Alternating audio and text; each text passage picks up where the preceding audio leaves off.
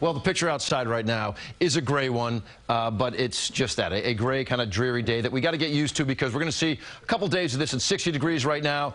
And we've got some rain around Edison, the southern tip of, I'll say, of Staten Island, even other portions of Staten Island, all being pushed up to the north and west. 59 was your high temp today. 59, now a little bit below average, but that's an interesting number to hit. 59 with not a stitch of sunshine out there and cloud cover, some rain-cooled air. 59 is not so bad. Well, you know what? You're going to be milder tomorrow. Now, look at this. Here we are, 3 p.m.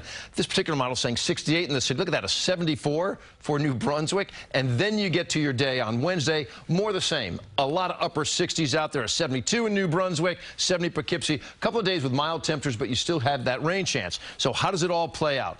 Put it into motion. Here's what we deal with during your overnight hours into your Tuesday. Still some bouts of rain out there. This is 7:30 a.m.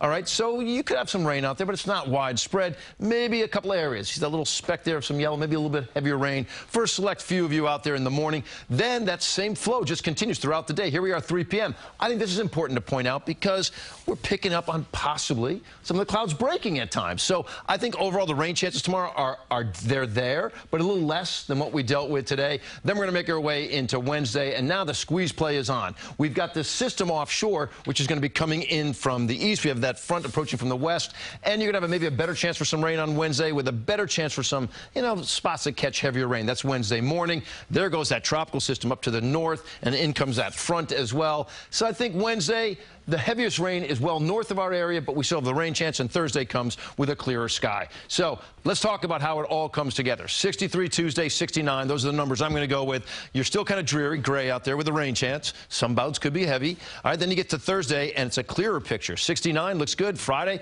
61. Few more clouds for Friday and Saturday. Sunday, you'll get added cloud cover, but Monday now looks like the next chance for some rain. We'll keep an eye and try to monitor all that for you. But currently, guys, just get used to having an umbrella handy and just deal with it. It doesn't look like it's anything hazardous, but there's some rain out there. Deal with it.